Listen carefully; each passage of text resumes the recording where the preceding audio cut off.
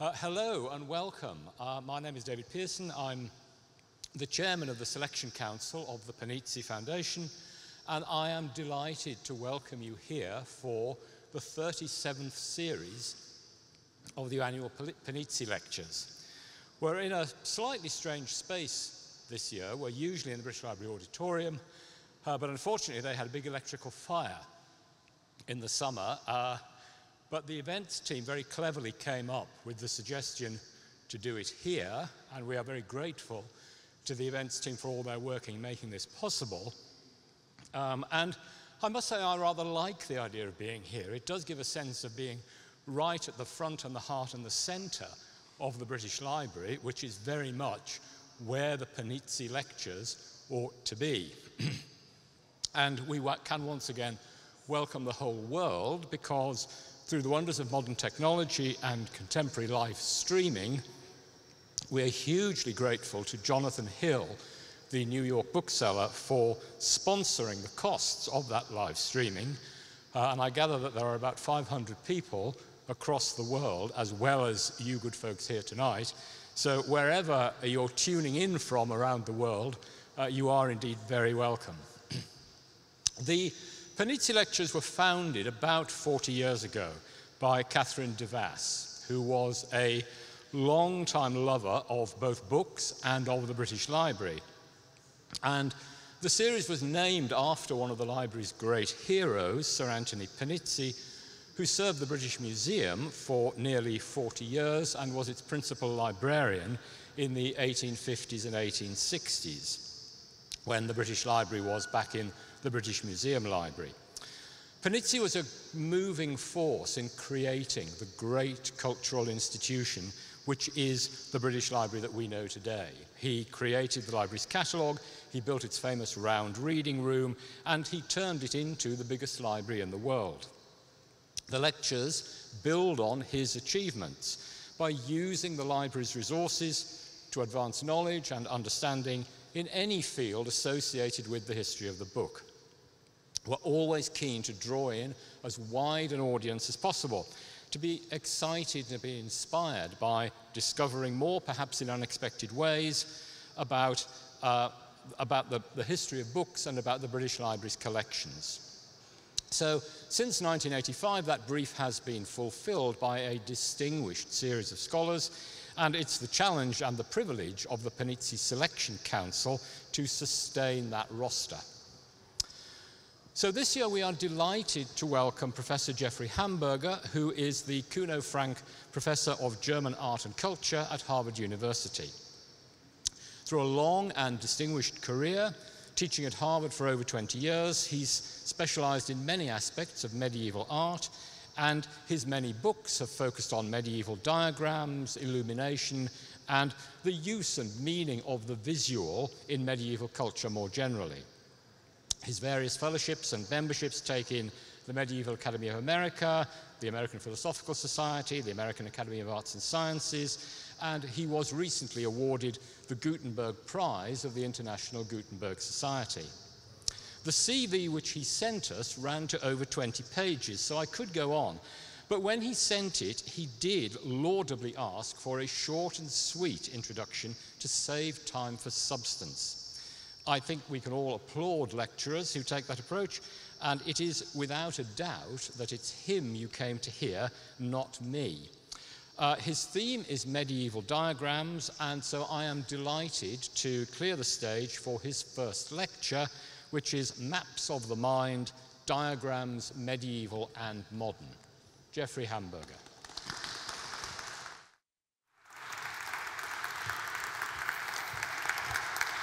Thanks, David. Is the mic live? Clearly it is. Well, first of all, thank you, David, and my thanks also to the selection committee for giving me this marvelous opportunity, and thanks to you all for coming this evening. The pre-Socratic philosopher Thales of Miletus, Apuleius tells us, quote, was easily the first among the famous 7 wise men, for he was the first discoverer of geometry among the Greeks, the most accurate investigator of nature, the most skilled observer of the stars. He used small lines to find the greatest truths, the circuit of the seasons, the direction of the winds, the course of the stars, the portentous crash of thunder, the oblique paths of the planets, the annual revolutions of the sun, and similarly the phases of the moon as it waxes when new, wanes when old, or disappears when eclipsed, unquote. To use small lines to find the greatest truths, this phrase aptly characterizes the function of diagrams in the Middle Ages, whether in scientific or religious discourse. Diagrams constitute an omnipresent feature of medieval art and thought. From antiquity onwards, the forms and procedures of geometric reasoning held a privileged place in the pursuit of truth, the understanding of which remained closely linked to the ideals of beauty and perfection. Drawing on the collections of the British Library, whose holdings embrace all ramifications of the diagrammatic tradition, these lectures examine practical, theoretical, and aesthetic dimensions of medieval diagrams as matrices of meaning and patterns of thought informing diverse areas of medieval culture. This alone explains why I chose diagrams as the subject of this series. Diagrams have always been and continue to be maps of the mind. This illustration to Robert Flood's Utriusque Cosmi, The Two Worlds, published between 1617 and 1621, the full title of which, in translation, is The Metaphysical, Physical, and Technical History of the Two Worlds, namely the greater and the lesser, could be said to mirror my mind, and perhaps yours too, by the time these lectures are over. Deeply indebted to medieval traditions, Flood's image contains much of what I wish to convey, and I will spend much of this first lecture unpacking its contents. The title page to Flood's magnum opus doubles as a schematic table of contents, itself a diagrammatic form. Flood's work aspired to comprehend all that there was to be known, theoretical and practical. Volume 1 is divided into two parts, of which the first deals with the metaphysical dimensions of the macrocosm, the second with the physical, including the arithmetical, musical, geometrical, and perspectival, as well as the pictorial and the military arts, the science of time and motion, also cosmology, astrology, and geomancy, or divination. I too will touch on most, if not all, of these topics, and like Flood, I will do so using diagrams, without, I trust, setting your heads spinning as Father Time does to the diagram in the image's lower half by pulling on a cord that unwinds the cosmos as if it were a giant mechanism. Diagrams exhibit an uncanny ability not only to map the mind, but also to set it in motion. Flood's image of the processes of thought, founded in sense perception, but aspiring to the heavens, serves not simply to illustrate, but further to demonstrate the intimate integration of the microcosm, that is, man, in particular, his inner life, understood in terms of the faculties of the intellect, reason, and the imagination, and the macrocosm, that is, exterior creation. The macrocosm extends from the sensible world, represented by the concentric circles in front of the man's forehead, as detected by the five senses, each embodied by one of the five lines leading respectively to his hand, lip, nose, eye, and ear, to the supraterrestrial spheres constituted not by the elements themselves, but rather their likenesses, or shadows, as Flood calls them, which reach from the earth to the heavens in the form of fire. In short, their forms as perceived by the soul, in particular the imagination, and finally, further still, to the world of the intellect, connected to the mind by the hierarchy of angels, wherein dwells the highest reality, namely the Trinity. All in all, the image crams in a great deal.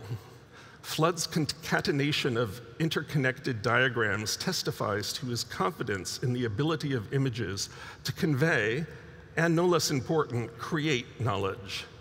It also manages to map out his entire philosophy, which combines Neoplatonized Christianity with Renaissance Hermeticism, astrology, alchemy, as well as Rosicrucian and Kabbalistic lore.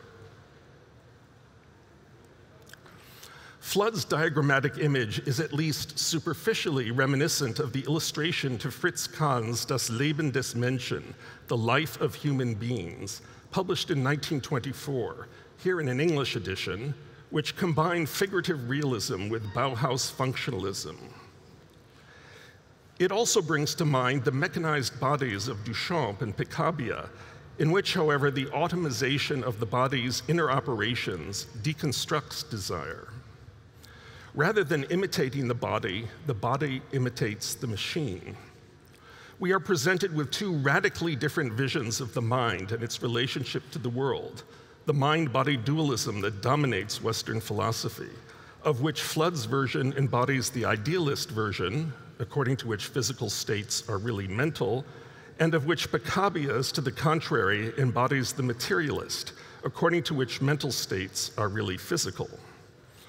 What the two conceptions have in common, however, is an understanding of the mind that is captured and conveyed through diagrams, a way of thinking that can be traced back to the Middle Ages and beyond to antiquity. Flood's diagram maps the workings of memory. It also makes them memorable. To that extent, it is remarkably self-referential in ways that make one think of one of the perpetual motion machines in whose invention Flood invested so much energy. In acting on the diagram, our own minds set that of its subject in motion, just as the motions of his mind act in turn on ours.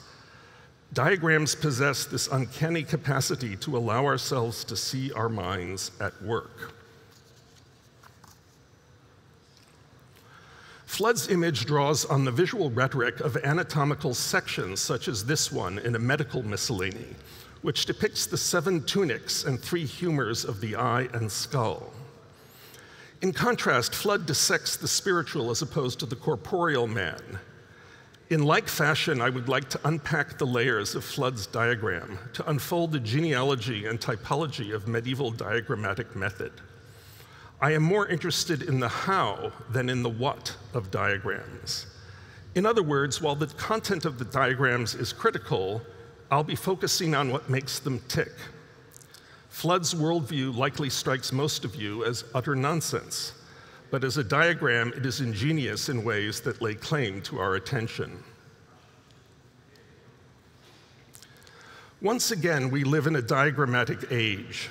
Think algorithms, machine learning, artificial intelligence, graph theory, and neural networks, the latter defined as, quote, a series of algorithms that endeavor to recognize underlying relationships in a set of data through a process that mimics the way the human brain operates, unquote. Scientists debate the extent to which computers can mimic brain and mind function, whether by means of algorithms, flowcharts that map step-by-step processes incorporating feedback loops, or by means of neural networks, collections of interconnected nodes. It is not just that diagrams continue to perform critical roles as instruments of explanation, but rather that today, as in the past, they provide compelling analytical models for how both the mind and nature, Flood's 2 worlds, work. Over the past 50 years, diagrams have enjoyed a renaissance in fields as diverse as cognitive and computer science to physics and the philosophy of mathematics that has rescued them from the disdain in which they were held by mathematicians, philosophers, and physicists alike from approximately the middle of the 19th century. Those without a training in higher mathematics, and that includes me, might well assume that geometry,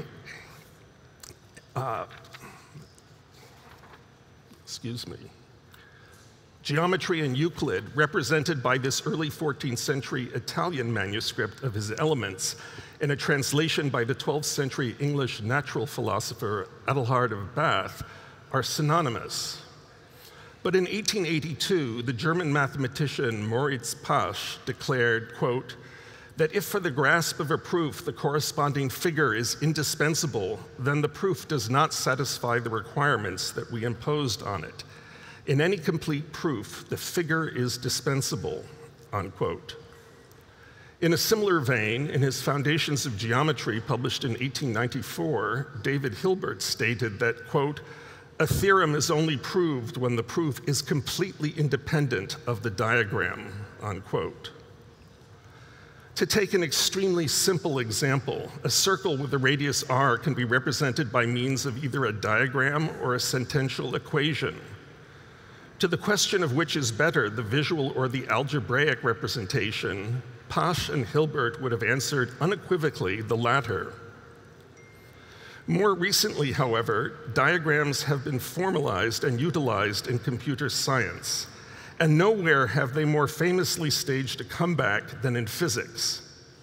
Feynman diagrams are not just nifty representations of how subatomic particles interact, but tools that capture in mathematically exacting terms the nature of those interactions in ways that are both precise and predictive. Penrose diagrams figure among contemporary cosmologists' critical tools. The debate, or better dialogue, between figures and formulas continues.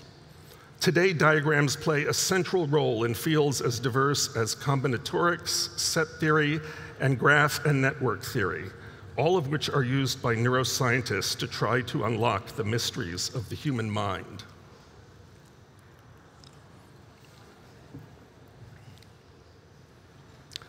Perhaps we are not so different from Flood after all.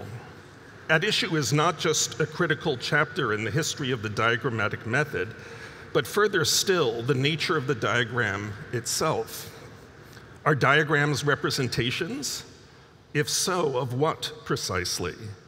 Or are they rather instruments, tools for thinking that generate knowledge? If that is the case, do they mimic the actual structure of cognition? Speaking of cognition, why, in keeping with theories of extended cognition, do we find such externalized devices so useful? Are diagrams simply spatial metaphors, or are they models? To what extent are their forms culturally specific? These are just a few of the questions that present themselves. Let's see to what extent the Middle Ages provides some answers. To begin, as promised, with the genealogy of Flood's diagram, which offers a medieval worldview in modern guise. I show you a page from an astrological, medical, and magical compilation of the late 15th century. One can imagine such a book having passed through Flood's hands.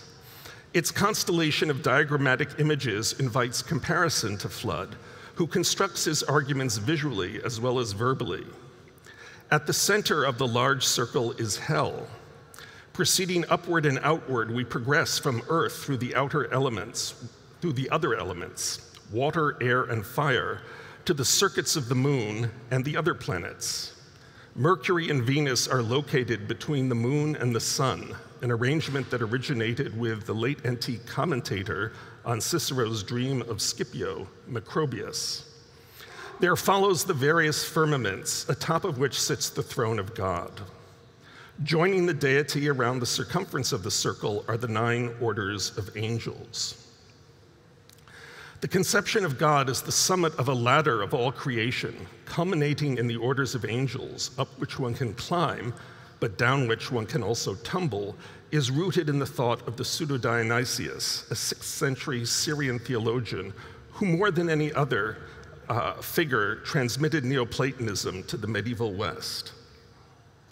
It is further reflected in diagrams such as those found in the Howard Psalter, which pairs the orders of angels with 8 rewards of heaven and the 8 beatitudes to supply the viewer with a lattice for contemplative ascent.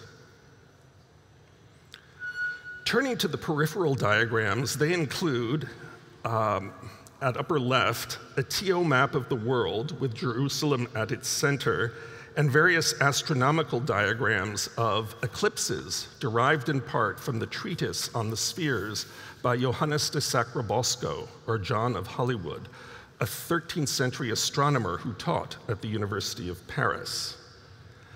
In another manuscript of this popular work, Sacrobosco shares space with his contemporary, the Bishop of Lincoln, Robert Grosseteste. A fancier version of the scheme, based on John of Peckham's Tractatus de Sphera, appears in the Delisle Psalter, paired with the Howard Psalter, indicating that such images had a devotional as well as a didactic function. In the Middle Ages, cosmology comprehended the religious as well as the scientific sphere. We do not know the extent of Flood's library. His diagram, however, depends on a conception of the mind that had been popularized in works such as the Margarita Philosophica, or Pearl of Philosophy, by the Carthusian monk Gregor Reich, first published in 1503. Reich's treatise offers an introduction to the 7 liberal arts, in short, a digest of the medieval curriculum, not unlike what one finds expanded in Flood's compendium. Its image of the human head encapsulates the cell doctrine of brain function, according to which a front ventricle served as the seat of the vis communis, or common sense. Not what we think of it as being, but rather the place where, as in Flood's diagram, sense impressions are gathered. The middle ventricle, that of the vis cognitiva, the imagination, and the vis estimativa, the faculty of estimative or rational thought, and the rear ventricle, that of the vis memorativa, or memory. In this terminology, vis simply means force or faculty. The ventricles are connected by passages that, on account of their appearance, went by the term vermis, or worm. Tilt your head back and you'll be able to collect your thoughts. The roots of this model lie with Aristotle. Sometimes, as in this diagram from an early 13th century English manuscript of the pseudo-Augustinian tract on the spirit and the soul, the number of ventricles or cells is expanded to a full 5. These 5, labeled common sense, imagination, fantasy, estimation, and memory, correspond to the 5 familiar senses, making a total of 10, 5 inner and 5 outer. In Flood's case, the reduced number of 3 permitted him to match 3 triads, of which the uppermost, of course, is the Trinity. This number-driven matching often determines the symmetrical structures of diagrams. Of Flood's threefold sets, the first consists of 3 faculties located within the brain, each represented by a kind of Venn diagram, itself a triad. The first, at the forehead, combines the sensitive and imaginative faculties. The second, atop the cranium, the cognitive and the estimative. The third, at the back, the memorative, that is memory, and the motive, that is motor functions. The second set resembles a set of planetary diagrams, the first again at the front of the sensible world, the second of the imaginable world, the third the components that govern memory. At both levels, within and without the brain, each part of each triad is itself threefold in nature, and all such triads in turn take their form from the ultimate triad, that of the Trinity, represented at the apex of the entire composition, where Father, Son, and Holy Ghost converge, surrounded by the 9 orders of angels, themselves 3 times 3 in number. Everything falls into place. It all makes sense, which is what one expects of a cosmological diagram. Cosmos, of course, simply means order. Cosmological diagrams make sense of the world, and in this case, of how we make meaning out of what the senses make available to us.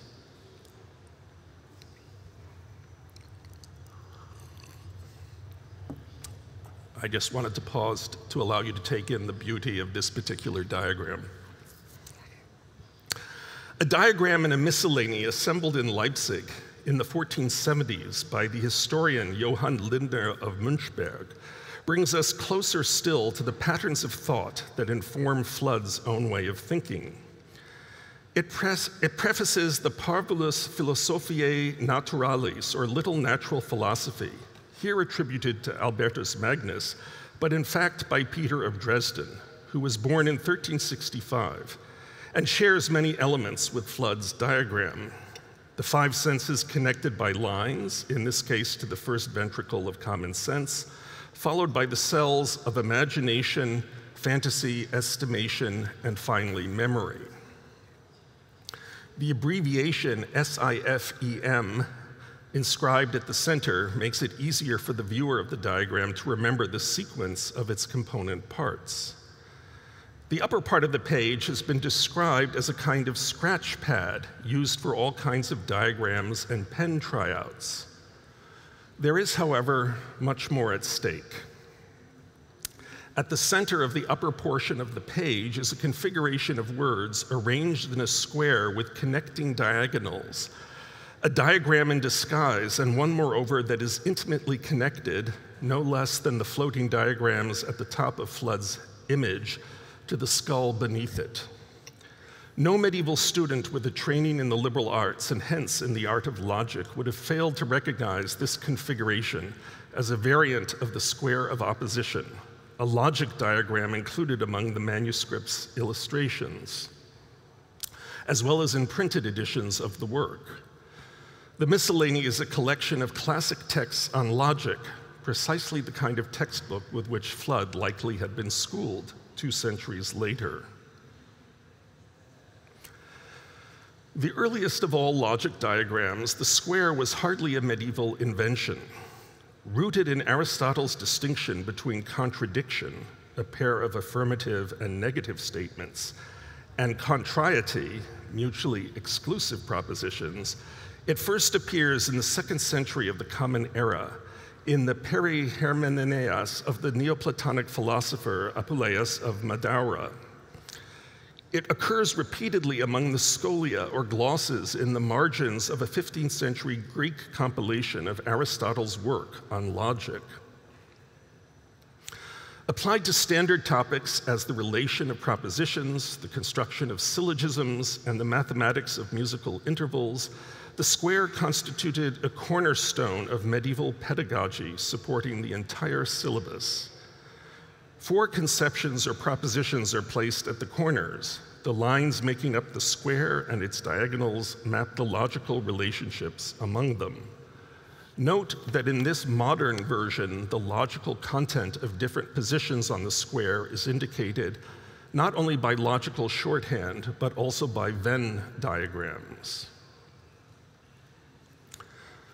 The square of opposition constituted part of every medieval student's toolkit. In our diagram, it expresses the relationship of elements within natural philosophy. In the classic square of opposition, just as fire would serve as the contrary of water, so too earth would stand as the contradiction of water. Here, however, we are dealing not with the 4 elements per se, but rather qualities associated with them. At the top, from left to right, the terms calidus, fiery, and humidus, humid, and at bottom, frigidus, cold, and siccus, dry. As a result, the diagonals link heat to dryness and cold to humidity, thereby expressing qualities shared by various elements, as seen in this schematic representation. By using the Pythagorean tetrad within the matrix offered by the square of opposition, Lindner lends expression to the means by which they can be converted, one into the other. Whereas in the canonical square of opposition, intersecting diagonals define the antagonism between, on the one hand, fire and water, and on the other, air and earth, which stands simultaneously for the forces of corruption and degeneration that push the primordial elements apart. In Lindner's diagram, the diagonals, rather than denoting contradiction, represent a consequent or entailment, the second half of a hypothetical proposition, a topic indirectly derived from Boethius's commentary on Aristotle. In this configuration, heat and cold as active qualities generate dryness and humidity, respectively. The sides of the square, defined by the associated qualities of heat, humidity, dryness, and cold, conjoin the otherwise disparate elements in dynamic harmony. Other sets of terms scribbled in the surrounding space associate the four elements with other quaternities, or sets of four. At the upper right, the four humors. At the lower right, the four elements.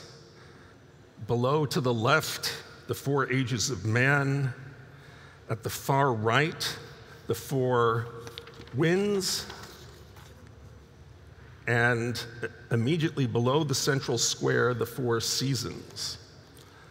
Other notations work out possible permutations of these sets. In short, as in Flood's image, Lindner, far from making random jottings, mapped out, to use Flood's terminology, the correspondences between inner and outer worlds.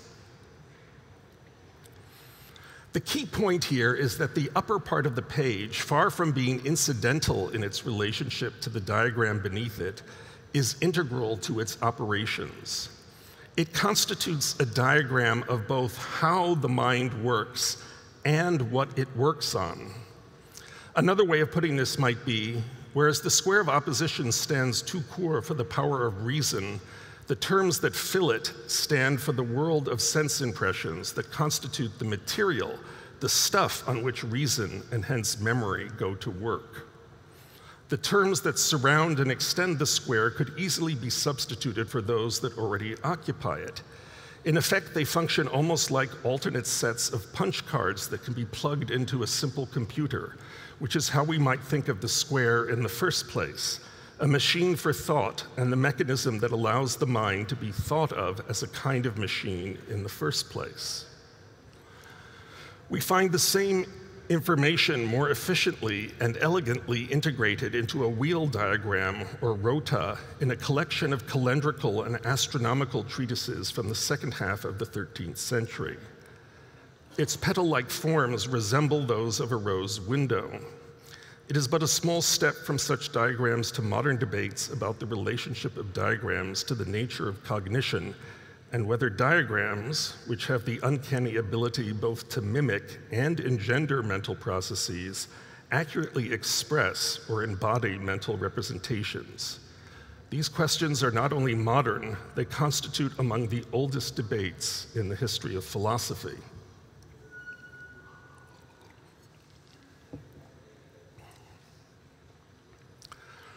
We find the square of opposition applied in the same way in this early 15th century scholastic handbook from Oxford, the only book of its kind to have survived, such is its ephemeral nature. Written by a Cistercian monk from Lincolnshire, its contents cover the trivium, quadrivium, natural philosophy, ethics, and metaphysics. Here too, the square has been adopted to the dynamic tetrad of elements. We have only to look up the road to the Warburg Institute, where the Mundus Annus Homo diagram of Isidore of Seville crowns the entrance, to trace the ancient provenance of such diagrams and the wisdom they embody. A summa of all knowledge, the diagram expresses relationships among not only the four elements, but also man, the microcosm, and the year, represented by the four seasons. From a Christian perspective, Isidore's image has the advantage of having inscribed within it the ultimate cosmological cryptogram, the cross. For all its apparent esotericism, informed by the Paracelsian doctrine of alchemical triads, Flood's diagram remains rooted in diagrammatic techniques common to the medieval classroom, the focus of my second lecture. It is no less indebted to medieval theology and theories of vision.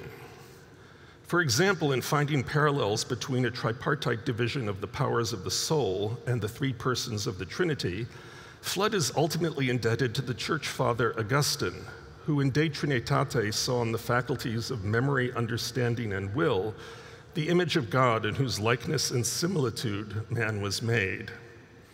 Likewise, the third division of vision into the sensible, imaginative, and intellectual harks back to Augustine's hierarchy, elaborated in De Genesi ad Litteram, of corporeal, spiritual, and intellective vision. For Flood, as for Augustine, both Neoplatonists, geometrical images provided the most reliable point of departure for the soul's journey to God. In this view of things, as articulated by David Albertson, quote, "The mathematization of nature is not an accident of the history of science, but rather a necessary consequence of theological anthropology, as human mathematicians reflect their divine exemplar," unquote.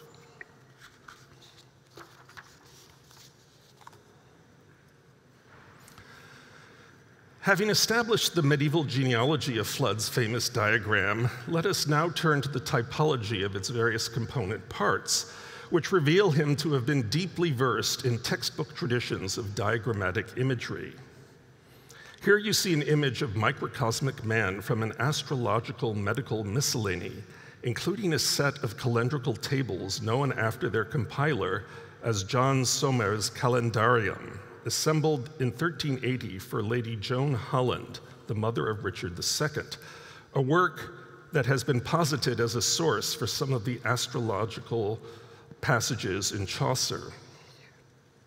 It is easy enough to see the kinship between this relatively prosaic diagram and Flood's diagrammatic derivation.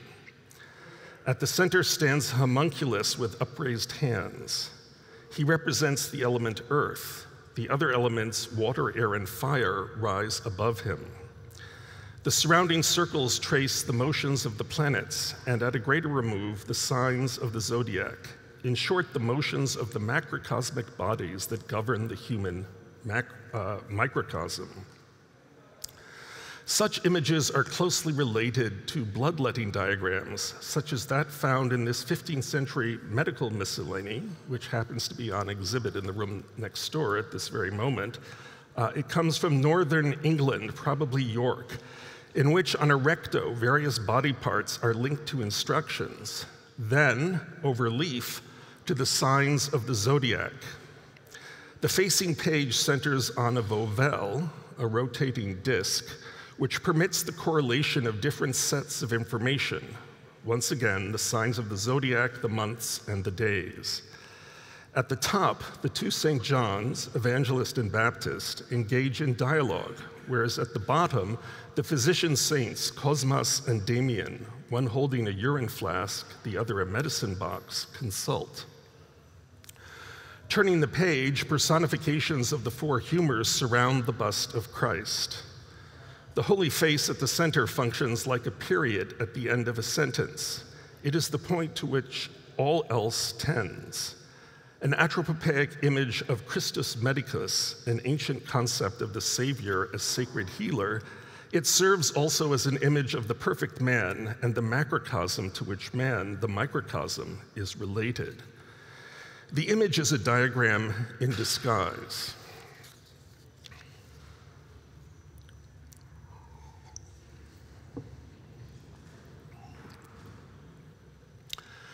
The ancient roots of such conceptions manifest themselves in among the most familiar of all medieval diagrams, that of Berthveth of Ramsey, who lived in the late 10th and early 11th century. 3 12th century manuscripts, including this one from Peterborough, transmit the diagrammatic apparatus that accompanied his commentary on the Compotus, the art of reckoning time, whose importance in an age prior to the invention of mechanical clocks can hardly be underestimated. The proper reckoning of time depended on determining the date of Easter, a movable feast. If this image reminds you of a medieval Christ in majesty, you are not mistaken. That is precisely what you are supposed to see amidst the configuration of diamonds, circles, and semicircles, into whose forms are fitted the letters A, D, A, and M, the name of the first man, who stands for the microcosm, but which also in Greek represent the first letters of the 4 points of the compass. Drawn into this cosmic constellation by the outermost semicircles are 2 additional quaternities, the 4 elements and the 4 seasons. In short, what we are confronted with is a diagrammatic apparatus permitting the manipulation and correlation of much of the same information as that found in a more crudely drawn illustration in the welcome collection of treatises on logic, stamped with the message that in the Platonic sense, Christ, the new Adam, not only created, but exemplifies the entire cosmos. A diagram from an Austrian manuscript, dated around 1300, expresses the same idea. Christ embraces the entire configuration, just as in the so-called map psalter, made in London in the second half of the 13th century, he embraces the world, represented in the form of a TO map of the three continents, Asia, Europe, and Africa, even as in keeping with the words of Psalm 91, he, quote, walks upon the asp and the basilisk, unquote, an image of his triumph over evil. In the manuscript from Peterborough, a second Christ in majesty, on the page facing the diagram of quaternities, presents him amidst the heavenly host of 4 evangelists, the 12 apostles, and corresponding prophets, without actually depicting them. It is a figure without figuration and points the way to the topic of my third lecture, namely the ways in which medieval artists used geometry to structure the making and meaning of images. Other diagrams in the same manuscript include a so-called Apuleian sphere used for medical prognostication, together aptly with personifications of life and death, and on the facing page, a second Apuleian sphere, in this case, lozenge-shaped. Then, over leaf, a wind rose, which correlates the winds, depicted as heads with wings, with the points of the compass, together with an unfinished diagram of the lunar months. Then, over leaf again, a diagram of the divisions of philosophy and an acrostic poem by Berthferth's teacher, Abbot of Fleury, of a type known as a Carmen Consolatum, in which letters within the diagrammatic forms do double duty and are read in multiple directions, a reminder that diagrams can be constituted not just by lines, but also lines of verse. Then, following the Christological diagrams, a mappa mundi, another way of linking the micro to the macrocosm. And finally, following astronomical tables, a table of the phases of the moon. As in Flood's cosmos, this material all fits together. Everything is connected to everything else. No less instructive is another miscellany, this one combining works on the compotus and astrology. Both arts depend on counting, hence the inclusion of an illustration accompanying beads on the nature of things and the calculation of time that demonstrates, absent a calculator, how to count to 9,999 and determine the date of Easter in relation to the 19-year lunar cycle using only one's hands and fingers. This is counting by hand taken to the next level. The figures in the lower register indicate how to show 10, 20, and 30,000 respectively, part of a system that extends as far as 1,000,000. Among the manuscript's illustrations, we again find the Apuleian prognostic spheres, as well as a diagram associated with Abbot of Fleury, tracing the relative motions of the sun, moon, and planets vis-a-vis the signs of the zodiac, an example not of graph paper, but of graph parchment. We have seen that Flood made use of overlapping circles in the manner of Venn diagrams, named after the English mathematician, logician, and philosopher of the 19th century, to denote the properties of the soul. Similarly constructed diagrams also constitute a legacy from the Middle Ages. Perhaps the earliest extant examples come from a 12th century musical treatise, the Book of Music, known from 2 manuscripts, of which one is here in the British Library. Among the treatise's many diagrams are a pair filling an opening and depicting the disposition of the modes according to the diapason, one of the 3 ways, according to Boethius, in which music is related to mathematics. Given Flood's interest in connecting the microcosm and the macrocosm through evidence of the senses, He was fascinated by the music of the spheres. His treatise portrays the spheres as a monochord, finely tuned by the hand of God, grafted onto a diagram of the sub-empyrean and celestial spheres. The proportions of the chords themselves derive from the most influential of all medieval treatises on the subject, De Institutione Musica by Boethius, seen here in a manuscript of the last quarter of the 12th century. Boethius's treatise has little to do with actual performance. Rather, it expresses, as in his view does music itself, the underlying harmony of the cosmos. Similar chordal relationships between the micro and the macrocosmos echo throughout Flood's treatise. Another of Flood's diagrams combines Boethian chordal arcs representing the spiritual, bodily, and divine diapasons with the tetragrammaton, the Hebrew name of God, long a locus of mysticism and mystification, and a Trinitarian triangle that outlines the connections between three worlds, the elemental, spiritual, and angelic. Here again, there is little that is new. The kernel of the idea, labeled a geometrical figure, appears in a mid-12th century manuscript of Petrus Alfonsi's Dialogue Against the Jews.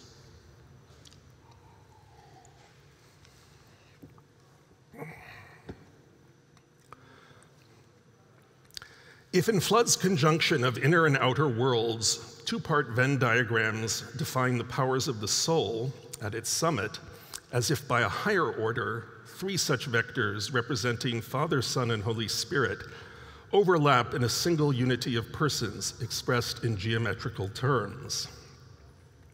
Theology and diagrams both deal with abstractions. The one lends itself to expression in terms of the other.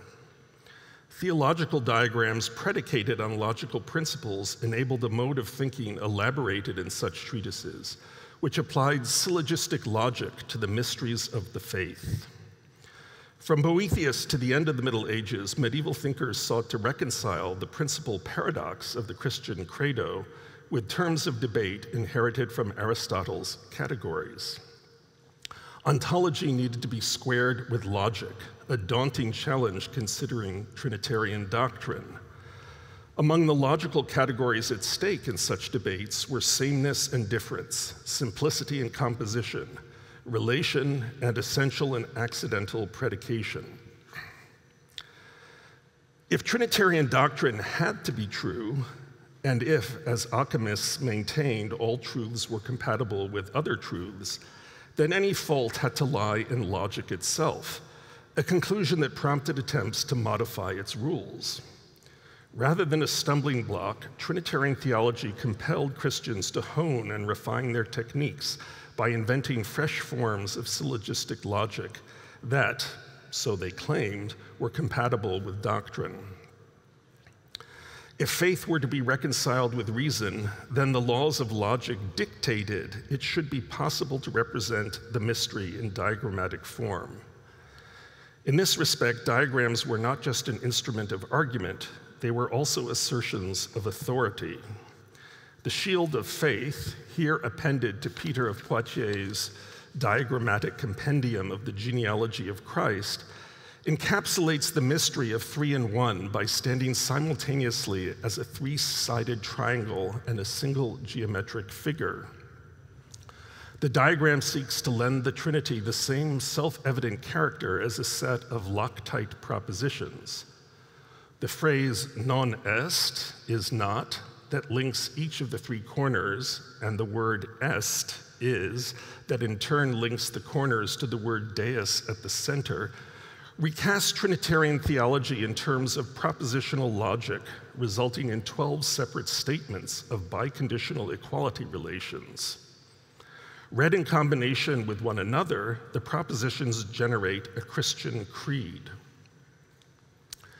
The shield of faith assumed apotropaic agency, not unlike that asserted by the diagrams found in manuals of necromancy.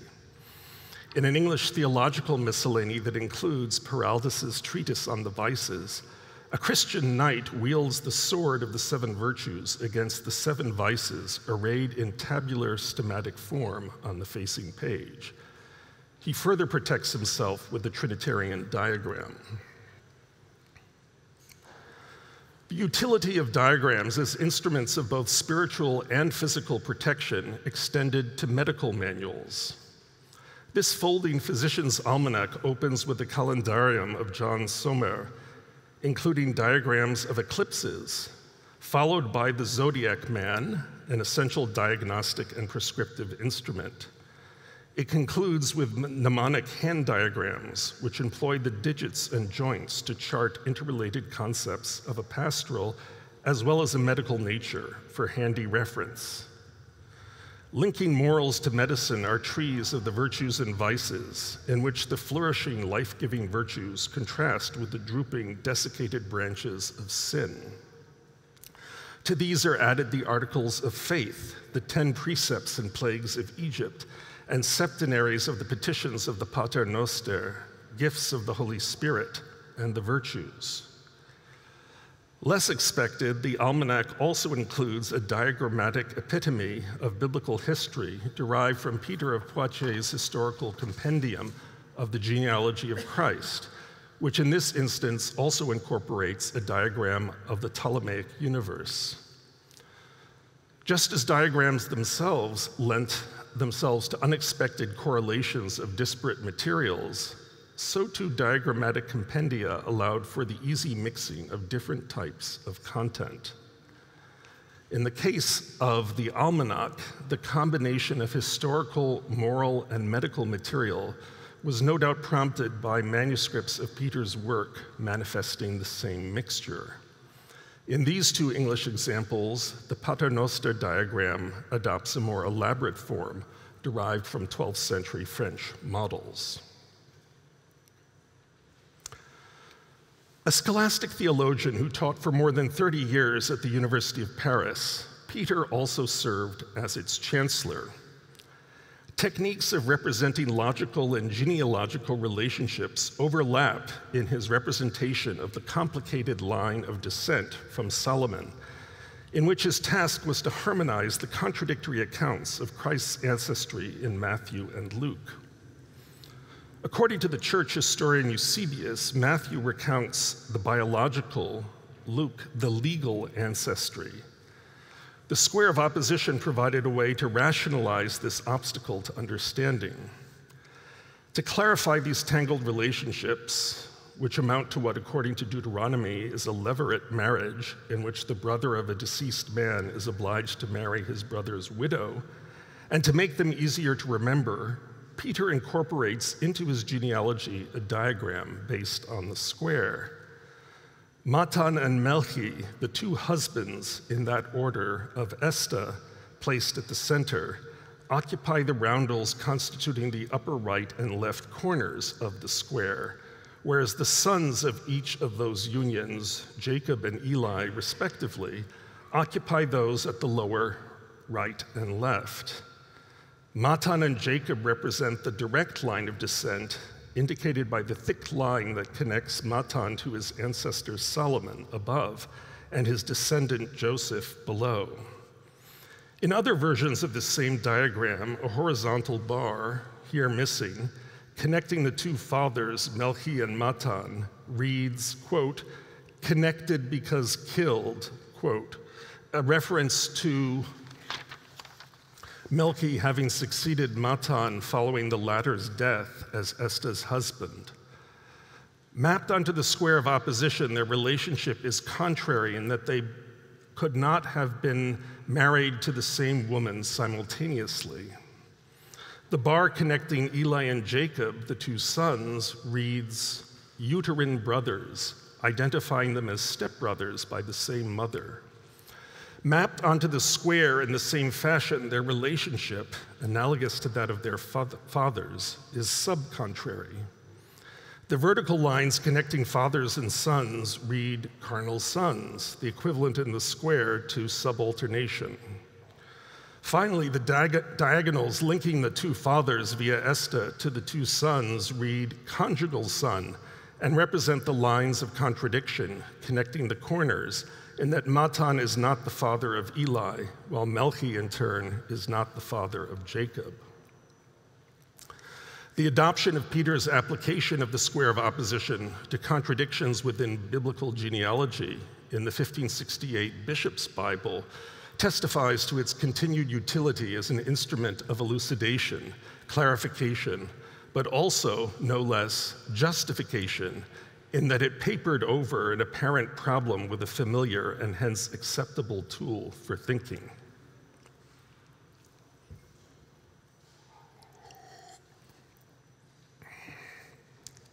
The boundary between magic and medicine, both instrumental arts, was porous.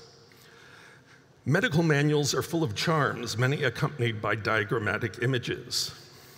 A diagrammatic image of necromancy, that is the art of summoning spirits, in a 15th century manuscript of the Pilgrimage of Man attributed to John Lydgate, a monk and poet at Bury St. Edmunds, shows the pilgrim's encounter with a necromancer standing with a magic circle, within a magic circle, with the treasures brought to him by the devil on the right, whose visage has been partially rubbed out by a reader.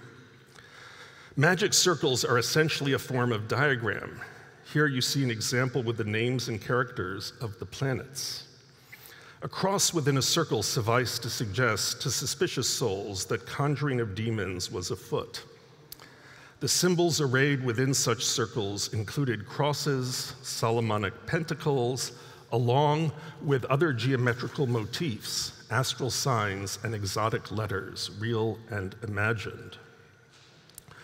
A similar circle features prominently in one of the so-called Ripley scrolls, an alchemical manuscript of the late 16th century or early 17th century, named for George Ripley, a canon at Bridlington Priory in Yorkshire, who supposedly had studied alchemy in Italy and at the University of Louvain. Diagrams were central to alchemical practice, in which they not only aided in various forms of manipulation, but also of mystification. Here you see a mosaic of horoscope diagrams in Thomas Norton's poem, The Ordinal of Alchemy, dated 1477. Such books provide a way of coming full circle to Robert Fludd, for whom diagrams served not just as illustrations of esoteric ideas, but also as potent instruments. Fludd's mnemonic alphabet derives from the visual vocabulary of late medieval conjuring. The immediate source for Fludd's alphabet was that of Jacobus Publicius, a 15th century rhetorician and physician, whose Art of Memory, the first of its kind to be printed, was published in 1475. Among its illustrations is a diagram with a vowel at its center in the form of a rotating serpent, designed to enable not simply the recollection, but also the generation of new ideas. This kind of paper machine took as its point of departure the combinatorial art of Raymond Lull, which, as we will see in a subsequent lecture, found further fruit in the work of the greatest polymath of the 17th century, Gottfried Wilhelm Leibniz. The worm at the center of the wheel evokes the worm-like valves that were thought to control the passage of spirits among the brain's ventricles. To manipulate the diagram was, in effect, to invoke its power as an operative instrument to perform a kind of experiment on one's own brain. I hope that my lectures can serve as a similar sort of experiment, not painful, I trust, but at least somewhat stimulating. Thank you.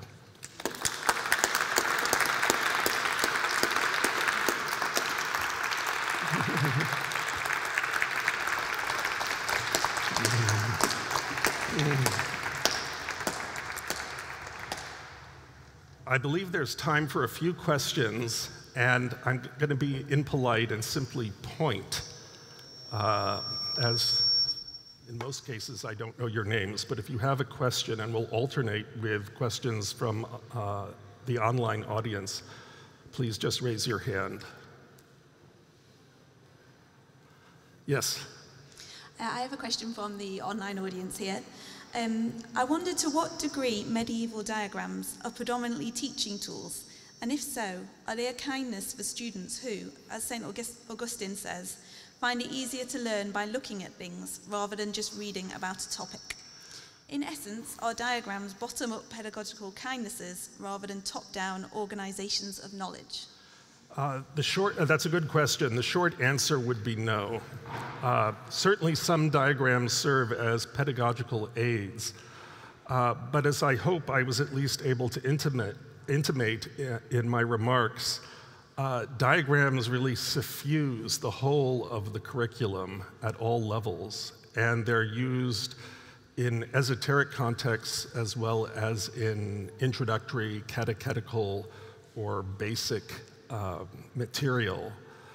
So there's really no part within the spectrum of human knowledge and human activity that does not employ diagrams in the Middle Ages. And I'm tempted to say the same holds true today. Penrose diagrams and Feynman diagrams are not for the uninitiated. And so Augustine was indeed prejudiced against images, and that's something that art historians have never forgiven him for. But in practice, diagrams are used as much as instruments of initiation as they are as instruments of introduction. The evening to a close. Thank you very much for coming.